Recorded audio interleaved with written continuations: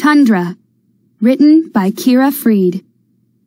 Focus question: what are the features of the tundra biome?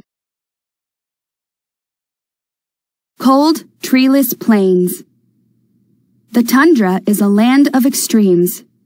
It's a place of howling winds, freezing temperatures, and vast empty plains where no trees grow. Moss and other tiny plant-like life forms hug the rocks, and snow covers the ground for part of the year. In late spring and summer, however, the tundra erupts in brilliant colors when wildflowers bloom. Most of the tundra has never been explored because of its remoteness and unique challenges. Even so, plants and animals, including humans, have developed different ways of surviving in this harsh world. Word-wise, the word tundra most likely comes from the language spoken by the Sami people of northern Scandinavia and northwestern Russia. It means elevated wasteland, marshy plain, or high-topped hill. The tundra biome. Different types of environments cover Earth's surface. These regions and the communities of plants and animals that live there are called biomes. Desert, grassland, rainforest, and ocean are examples of biomes. So is the tundra. Many factors play a part in creating Earth's biomes. Two important ones are latitude, how far a location is from the equator, and elevation, or height above sea level. Both affect how warm or cool a place is.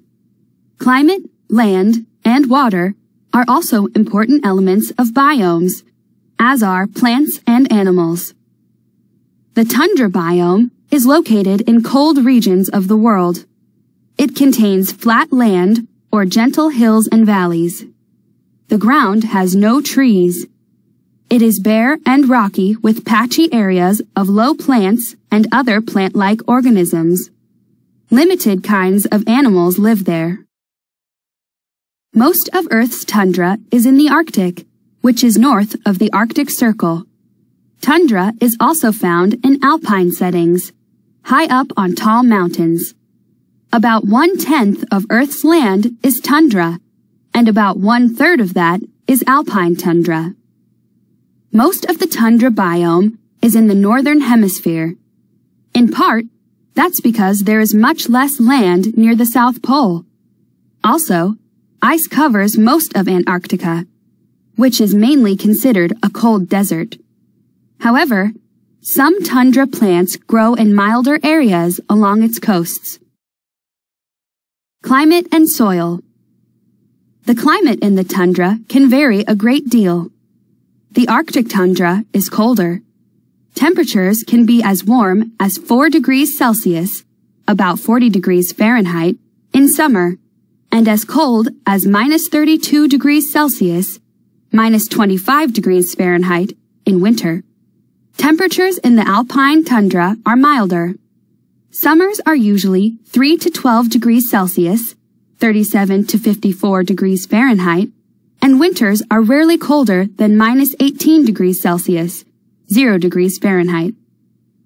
Both kinds of tundra have little precipitation, up to about 25 centimeters, 10 inches, a year. About 2/3 of the precipitation falls as rain, but snow can build up. For the most part, the Arctic tundra is less windy, but gets more precipitation than the alpine tundra. A key feature of the Arctic tundra is a layer of permanently frozen ground called permafrost below the surface soil. The surface soil thaws every summer and freezes again every winter. The frozen ground underneath can trap water, preventing it from draining. As a result, low areas of the Arctic tundra become boggy in summer, and waterlogged soil can slide down slopes. While the alpine tundra has no permafrost layer, the soil still freezes and thaws with the seasons. Surface water usually drains quickly down the steep land. Permafrost contains the frozen remains of dead plants and animals. These remains hold large amounts of carbon. If the permafrost stays frozen, the carbon stays trapped. However, if the permafrost thaws, carbon dioxide and methane escape into the air. These gases contribute to global warming. The permafrost in the southern Arctic is melting as a result of climate change. Tundra plants. Plant growth in the tundra is affected by many factors. These include wind, cold temperatures, permafrost, nutrient-poor surface soil, and a short growing season of 50 to 60 days.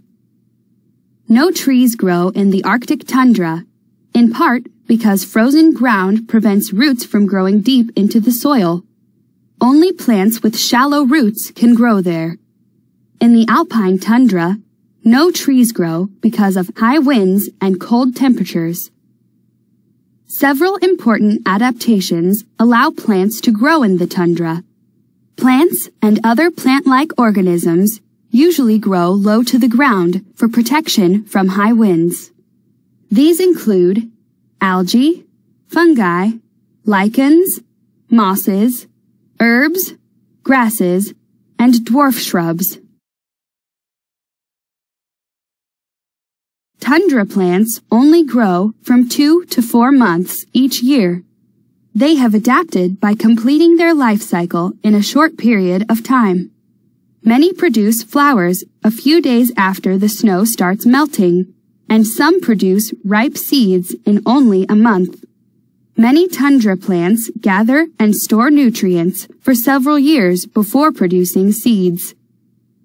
In the alpine tundra, there is less carbon dioxide gas because the air is thinner. Plants there have adapted to use carbon dioxide more efficiently during photosynthesis. The Antarctic Tundra. The Antarctic tundra is limited to parts of the Antarctic Peninsula and several islands. Algae, mosses, lichens, and 2 kinds of flowering plants grow there. No animals live there, although marine birds and mammals live in nearby coastal waters. Tundra animals. The limited variety of tundra plants restricts which animals can live there, since fewer types of food are available. The cold temperatures and high winds are also challenges to animals. For the animals that do make the tundra their home, physical adaptations help them survive. Musk oxen and reindeer, called caribou in North America, have a thick winter coat to keep warm. Their hooves help them walk on slippery ground and dig through snow to get food. Arctic foxes and hares have compact bodies with short ears and tails to hold in body heat. Polar bears stay warm with both fur and a thick layer of fat called blubber. Circumpolar animals. Arctic tundra animals probably first appeared in Asia, migrating to Europe and later to North America. As a result, many are circumpolar, living all around the North Pole. Circumpolar mammals include polar bears, reindeer, Arctic wolves, Arctic foxes, snowshoe and Arctic hares, lemmings, and least weasels. Circumpolar birds include ptarmigan and snowy owls. Adaptations in behavior also help animals live in the tundra. Among year-round residents, grizzly bears and Arctic ground squirrels hibernate to survive the winter. Lemmings and voles, 2 small rodents, instead store enough food to last during the coldest months. A blanket of snow helps keep their nests and tunnels warm. Some tundra animals, including reindeer and snow geese, leave during the coldest time of year. They migrate to warmer places where more food is available. In the alpine tundra, Many animals migrate by traveling to lower forested areas in winter. These include wildcats, some bird species, and 3 goat relatives, mountain sheep, chamois, and ibex. Marmots and ground squirrels hibernate in winter. Tiny rabbit relatives, called pikas, stay awake in winter and eat food they have stored until spring. People in the tundra. People have lived in the tundra for many thousands of years. At first, some of these groups were nomadic, moving with the seasons. Their livelihoods included hunting, fishing, and herding. Today, most of these people's lives have changed. Many now live in towns and villages, but still work to preserve their traditions. In recent years, modern settlements have appeared in parts of the tundra because of exploration for oil, gas, and minerals. Many people also travel to the tundra for outdoor activities, such as skiing, hiking, and wildlife viewing. People of the tundra. More than 40 groups of native peoples have a long history in the tundra. These include the Inuit of Greenland and the Canadian Arctic, the Aleut, Inupiat, and other groups in Alaska, the Innu of northern Labrador and Quebec, Canada, the Nenets of the northern Russian Arctic, the Sami of northern Scandinavia and northwestern Russia. A place of wonder. If you visit the tundra, especially during the colder months, you might think it's a wasteland. Frozen, empty plains or barren, windy slopes stretch for miles in every direction. However, the tundra has its own unique beauty. Look closely at the tiny plants. Although they look fragile, they are strong enough to live in one of Earth's harshest places. Tundra animals, from lemmings to caribou, must also be tough to make their homes here. The wonder of this place lies in the amazing ways that plants and animals survive in this vast, frozen world.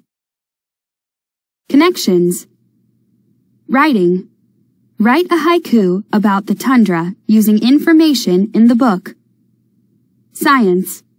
Research the biome in which you live.